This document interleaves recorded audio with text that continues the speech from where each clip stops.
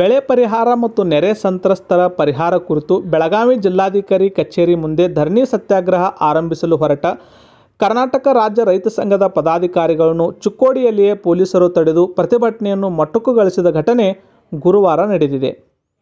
ರೈತರ ವಿವಿಧ ಬೇಡಿಕೆಗಳಿಗೆ ಆಗ್ರಹಿಸಿ ಚಿಕ್ಕೋಡಿ ತಾಲೂಕಾ ರೈತ ಸಂಘದ ಪದಾಧಿಕಾರಿಗಳು ಬೆಳಗಾವಿ ಜಿಲ್ಲಾಧಿಕಾರಿ ಕಚೇರಿ ಮುಂದೆ ಧರಣಿ ಸತ್ಯಾಗ್ರಹ ಮಾಡುವ ವಿಷಯ ತಿಳಿದ ಪೊಲೀಸರು ರೈತರು ಹೋಗುವ ವಾಹನವನ್ನು ಚಿಕ್ಕೋಡಿಯಲ್ಲಿಯೇ ತಡೆದು ರೈತರ ಮನವೊಲಿಸಿ ತಹಸೀಲ್ದಾರ್ ಮೂಲಕ ಮನವಿ ಕೊಡಿಸಿದರು. ಜಿಲ್ಲಾಧಿಕಾರಿಗಳು ಕೊಟ್ಟಿದ್ದೆವು ಮತ್ತು ತಹಸೀಲ್ದಾರ್ ಸಾಹೇಬ್ರಿಗೂ ನಾವು ಕೊಟ್ಟಿದ್ದೆವು, ಎ ಸಿ ಅವ್ರಿಗೂ ಕೊಟ್ಟಿದ್ದೆವು. ಅವರು ಸ್ಪಾಟಿಗೆ ಬಂದು ಎಂಕ್ವೈರಿನೂ ಮಾಡ್ಯಾರು, ಅಲ್ಲಿ ಲೋಕಲ್ ಪಿ ಡಿ ಒಗಳು ಎಂಕ್ವೈರಿ ಮಾಡ್ಯಾರು. ಈ ಥರ ಭಾಳ ಗದ್ದಲಗಳಾಗ್ಯಾವ ಸರ್. ಆಯ್ತು, ಕೊರೋನಾ ಗಿರೋನ ಇದೆಲ್ಲ ಸೈಲೆಂಟ್ ಆದಿದ್ದು 15 ದಿವಸ ತಿಂಗಳು ಬಿಟ್ಟು ಮತ್ತೊಂದು ಮನೆ ಕೊಡುವಂತೆ ಕೊರೋನಾ ಈಗ ಪೀಕ್ ಪೀಡ್ ಒಳಗೆ ಬೇಡ ಪೀಕ್ ಪೀಡ್ ಒಳಗೆ ತಹಸೀಲ್ದಾರ್ ಅವ್ರಿಗೆ ಕೂಡ ಮದುವೆ ಅವ್ರು ಕರೆಸ್ತೀವಿ, ನಾವು ನೀವು ಇದನ್ನೇ ಕರೆಸ್ತೀವಿ. ಈಗ ಯಾರಾದರೂ ಅದಕ್ಕೆ ಸಂಬಂಧಪಟ್ಟ ಅಧಿಕಾರಿ. ಈ ಸಂದರ್ಭದಲ್ಲಿ ರೈತ ಸಂಘದ ಮುಖಂಡ ಮಂಜುನಾಥ್ ಪರಗೌಡ ಮಾತನಾಡಿ, ಕಳೆದ ವರ್ಷದ ಪ್ರವಾಹ ಸಂದರ್ಭದಲ್ಲಿ ಸಮರ್ಪಕ ಮನೆಗಳ ಸಮೀಕ್ಷೆ ಆಗಬೇಕು. ಈಗ ಸಮೀಕ್ಷೆ ಆಗಿರುವ ಮನೆಗಳಿಗೆ ಸಮರ್ಪಕ ಪರಿಹಾರ ಕೊಡುವಲ್ಲಿ ಸರ್ಕಾರ ವಿಫಲವಾಗಿದೆ ಎಂದು ಆಗ್ರಹಿಸಿದರು. ನೀವು ಬೆಳಗಾವಿಗೆ ಹೋಗಿ ಈಗ ಸದ್ಯಕ್ಕೆ ಕರೋನಾ ಐತಿ ಅಂದದ ಕಾರಣದಿಂದ ನಾವು ಅದಕ್ಕೆ ಒಂದು ಸಮ್ಮತಿ ಮಾಡ್ಕೊಂಡು ಇಲ್ಲಿ ಬಂದೆವು. ಈಗ ಏನಾಗಿತ್ತಪ್ಪ ಅಂತಂದ್ರೆ ನಮಗೇನು ಬೇಕಾಗಿತ್ತು, ನಮಗೆ ಹೋರಾಟ ಮಾಡೋದು ದೊಡ್ಡದಲ್ಲ, ನಮಗೆ ಮೇನ್ ಬೇಕಾಗಿದ್ದ ನ್ಯಾಯ ಬೇಕಾಗಿತ್ತು ರೈತರಿಗೆ. ಈಗೇನು ಒಂದು ವರ್ಷ ಆಯಿತು, ಪರಿಹಾರದ ಯಾವುದೂ ಒಂದು ಸರ್ಕಾರದ ಬಂದಿಲ್ಲ. ಈಗ ಫ್ಲಡ್ದಾಗ ಸಿಕ್ಕ ಒಂದು ವರ್ಷ ಆಯಿತು, ತಿರುಗಿ ಫ್ಲಡ್ ಬರೋಕ್ಕಾಯ್ತು, ಇನ್ನೂ ಸರ್ಕಾರದವ್ರು ಇನ್ನೂ ಹಳೆದ ಪರಿಹಾರ ಕೊಡೋದ್ರಲ್ಲಿ ಇದಾರೆ ಇವ್ರ ಅಂತಂದು ಹೇಳ್ತೇನೆ. ಮತ್ತು ಈಗಾಗಲೇ ಏನು ತಹಸೀಲ್ದಾರ್ ಸಾಹೇಬರು ಈಗಾಗಲೇ ಹೇಳ್ಯಾರ, ಈಗ ಏನೋ ಒಂದು ಅದನ್ನೆಲ್ಲ ಕರೆಸಿ ನಾವು ಮಾಡ್ತೇವಪ್ಪ ಅಂತ ಹೇಳ್ಯಾರು. ನಮಗೊಂದು ಆಶ್ವಾಸನೆ ಕೊಟ್ಟಿದ್ದರು.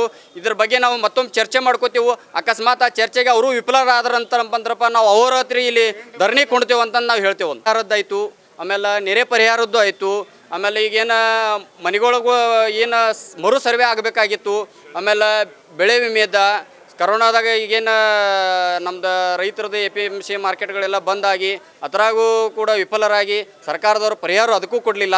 ಈಗ ಸೋಯಾಬೀನ್ ಬೀಜಗಳು ಕೊಟ್ಟ ಕಿಸಿಂದ ಅದರಲ್ಲೂ ರೈತರಿಗೆ ಮೋಸ ಮಾಡ್ಯಾರು. ಆಮೇಲೆ ಕೆಲವೊಂದು ಇನ್ನೂವರೆಗೆ ಏನು ಸಾಲ ಮನ್ನಾ ಮಾಡ್ತೇವತ್ತಂದು ಹೇಳಿ ಸರ್ಕಾರದವ್ರು ಸಾಲ ಮನ್ನಾ ಕೂಡ ಮಾಡ್ತೇವತ್ತಂದ್ರು ಕೆಲವೊಂದು ಮಂದಿ ಇನ್ನೂವರೆಗೆ ಆಗಿಲ್ಲ. ಸೊಸೈಟಿ ಅಂತೂ ಕೆಲವೊಂದು ಭಾಳ ಆಗಿಲ್ಲ ಅಂತಂದು ಹೇಳ್ತೇನೆ. ತಹಸೀಲ್ದಾರ್ ಸುಭಾಷ್ ಸಂಪಗಾಮಿ ಮಧ್ಯಪ್ರವೇಶಿಸಿ ತಾಂತ್ರಿಕ ತೊಂದರೆಯಿಂದ ಕೆಲವು ಮನೆಗಳ ಸರ್ವೆ ಕಾರ್ಯ ನಿಂತು ಹೋಗಿದೆ. ಹೀಗಾಗಿ ಸರ್ಕಾರದ ಮಟ್ಟದಲ್ಲಿಯೇ ಸಮಸ್ಯೆ ಆಗಿದೆ. ಶೀಘ್ರವಾಗಿ ಸಮಸ್ಯೆ ಇತ್ಯರ್ಥವಾದ ಬಳಿಕ ಉಳಿದ ಮನೆಗಳನ್ನು ಆನ್ಲೈನ್ನಲ್ಲಿ ಹಾಕಲಾಗುತ್ತದೆ ಎಂದು ಭರವಸೆ ನೀಡಿದ ಬಳಿಕ ಪ್ರತಿಭಟನೆ ಹಿಂದಕ್ಕೆ ಪಡೆಯಲಾಯಿತು. ನಮ್ಮಲ್ಲಿ 4886 ಮನೆಗಳು ಡ್ಯಾಮೇಜ್ ಆಗಿದ್ದವು. ಅದರ ಪೈಕಿ 634 ಮನೆಗಳಿಗೆ ಈಗಾಗಲೇ ನಾವು ಪರಿಹಾರವನ್ನು ಕೊಡೋ ಇದು ಮಾಡಿದಾಗ 538 ಜನರದ್ದು ಏನೈತಿ ಅಪ್ರೂವಲ್ ಬಂದು 538 ಜನರಿಗೆ ಏನೈತಿ ನಾವು ಈಗಾಗಲೇ 1 ಲಕ್ಷ ರೂಪಾಯಿಗಳನ್ನು ಪರಿಹಾರ ಕೊಟ್ಟಿದ್ದೀವಿ. ಅದರಂತೆ ಬಿ ವರ್ಗದಲ್ಲಿ ಬಿದ್ದಂತಹ ಮನೆಗಳಿದ್ದಾವೆ, ಅವಕ್ಕೂ ಸಹ 1274 ಇದ್ದಾವೆ. ಅವಕ್ಕೂ ಸಹ ನಾವು ಏನೈತಿ 1 ಲಕ್ಷ ರೂಪಾಯಿಗಳನ್ನು ಕೊಟ್ಟಿದ್ದೀವಿ. ನಾವು ಕೊಟ್ಟಂಥ ಸಿ ವರ್ಗದಲ್ಲಿದ್ದಂಥ ಉಳಿದಂಥವ್ರಿಗೆ ಅವ್ರಿಗೆ 50,000 ರೂಪಾಯಿಗಳನ್ನು ಈಗಾಗಲೇ ನಾವು ಕೊಟ್ಟಿದ್ದೀವಿ. ಕೆಲವು ತಾಂತ್ರಿಕ ಕಾರಣಗಳಿಂದ ಮಾತ್ರ ಉಳಿದ ಹೊರತು ಇನ್ನುಳಿದಂಥವರಿಗೆ ನಾವು ಪರಿಹಾರ ಕೊಟ್ಟಿದ್ದೀವಿ. ಆ ಪರಿಹಾರಕ್ಕೆ ಅನುಗುಣವಾಗಿ ಅವರು ಮೊದಲಿಗೆ ಪ್ಲಿಂತ್ ಕಟ್ಟಬೇಕು, 1 ಲಕ್ಷ ರೂಪಾಯಿ ತೊಗೊಂಡ್ಮೇಲೆ ಎರಡನೇ ಕಂತನ್ನು ಲಿಂಟಲ್ ಕಟ್ಟಬೇಕಾದ್ರೆ ಅವರು ಮತ್ತೆ 1 ಲಕ್ಷ ರೂಪಾಯಿ ತೊಗೋಬೇಕು. ಲಿಂಟಲ್ ಆದಮೇಲೆ ಐತಿ ಸ್ಲ್ಯಾಬ್ ಲೆವೆಲ್ನಲ್ಲಿ ಮತ್ತೆ 1 ಲಕ್ಷ ರೂಪಾಯಿ ಕೊಡ್ತೀವಿ. ಪೂರ್ತಿಗೊಳಿಸಿದ ನಂತರ ನಾವು 5 ಲಕ್ಷ ರೂಪಾಯಿ 12 ಲಕ್ಷ ರೂಪಾಯಿಗಳನ್ನು ಕೊಟ್ಟು ಟೋಟಲಿ 5 ಲಕ್ಷ ರೂಪಾಯಿ ಕೊಡ್ತಕ್ಕಂಥ ಪರಿಹಾರ ಕೊಡುವಂಥ ಸರ್ಕಾರದ ಯೋಜನೆಯನ್ನು ನಾವು ಜಾರಿಗೊಳಿಸಿದ್ದೀವಿ. ಅದರಂತೆ ಏನೈತಿ ಈಗಾಗಲೇ 1 ಲಕ್ಷ ರೂಪಾಯಿ ತೊಗೊಂಡವರು ಯಾರೂ ಅದರಲ್ಲಿ ಮನೆಗಳನ್ನು ಕಟ್ಟದೆ ಅಟ್ಟೆ ಪ್ಲಿಂತ್ ಲೆವೆಲ್ನಲ್ಲಿ ಇಟ್ಕೊಂಡು ಕೂತಿದ್ದಾರೆ.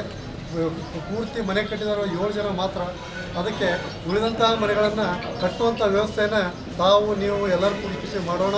ಮತ್ತು ತಾಂತ್ರಿಕ ದೋಷದಿಂದ ಅವು ಕೆಲವೊಂದು ಪ್ರಾಬ್ಲಮ್ ಆಗಿದ್ದಾವೆ, ಅವುಗಳು ಸಹಿತ ನೀವು ಸಮಸ್ಯೆಗಳನ್ನು ಬಗೆಹರಿಸುವಂಥ. ಪ್ರತಿಭಟನೆಯಲ್ಲಿ ದಾದು ನರವಾಡೆ, ಲಕ್ಷ್ಮಣ್ ಸಿಂಗಾಡೆ, ಸಂಜಯ್ ಸೂರ್ಯವಂಶಿ, ಅಭಿಷೇಕ್ ಖರೋಶಿ ಸೇರಿದಂತೆ ಮುಂತಾದವರು ಉಪಸ್ಥಿತರಿದ್ದರು. ಅಹಿತಕರ ಘಟನೆ ನಡೆಯದಂತೆ DYSP Manoj Naik, CPI RR Patil, PSI Rakesh Bagali ಬಿಗಿ ಬಂದೋಬಸ್ತ್ ಕಲ್ಪಿಸಿದ್ದರು.